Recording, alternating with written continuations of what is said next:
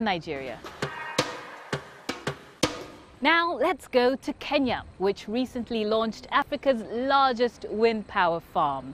The country aims to become a global leader in renewable energy. Right now, 70% of installed electricity capacity comes from renewable sources, and Kenya hopes to be powered entirely by green energy by 2020. Emmanuel Igunza has been to the wind farm. Welcome to Africa's biggest wind farm. These turbines at the Lake Turkana wind power project are slowly turning Kenya into a global and continental leader in clean energy. This farm, which cost more than $690 million, began operations in late July, backed by a consortium of African European companies. Located in Kenya's northern region of Turkana, the farm has a total of 356 wind turbine generators. At full capacity, it will generate 310 megawatts of much-needed reliable electricity to the national grid. This area also sits on a unique climatological and meteorological zone that can get wind speeds and capacity of up to 60%, which is double the speeds of other wind farms across the world. Just from being the largest single IPP, renewable power, intermittent source of power of wind energy, it contributes to about 17% of Kenya's power needs during the day, during peak demand, and up to 30% of Kenya's power needs at night off-peak demand. But in addition to that, as the economy grows and you have more manufacturing sectors and more productive sectors of the economy that are being implemented, as that power starts to be consumed and there is less surplus available, particularly at the off-peak nighttime demand, then what will happen is there is a larger base of consumers consuming the power that is currently being produced. That will, in the short to medium term, have significant impact on the cost of power and therefore the cost of doing business in Kenya.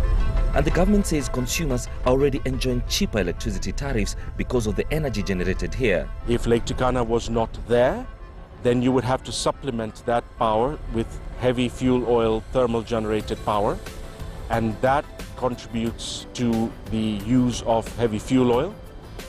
That fuel cost adjustment has been reduced by 8.5 billion shillings.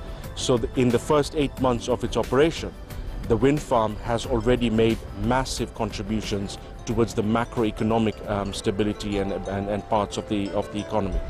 This will also see the country end its reliance on fossil fuels.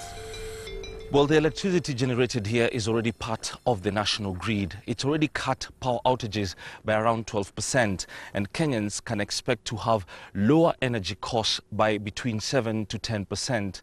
All this is part of the ambitious government project of becoming clean energy sufficient by next year. According to Kenya government plans, by next year, the country will produce 100% of its energy from renewable sources, including hydroelectricity, geothermal and solar power, and the potential here is huge.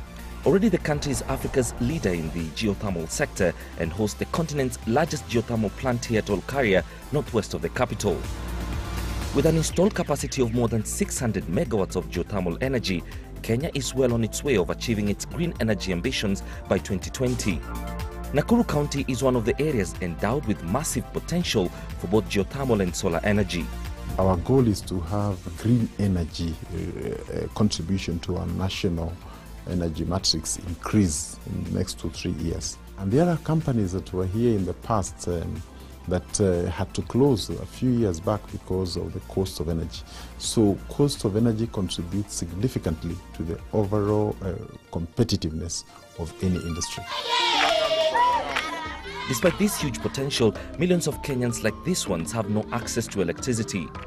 The government has embarked on an ambitious project of connecting them to the grid, and it hopes investment in mega energy projects on wind, solar and geothermal will go a long way in lighting up their lives and the country.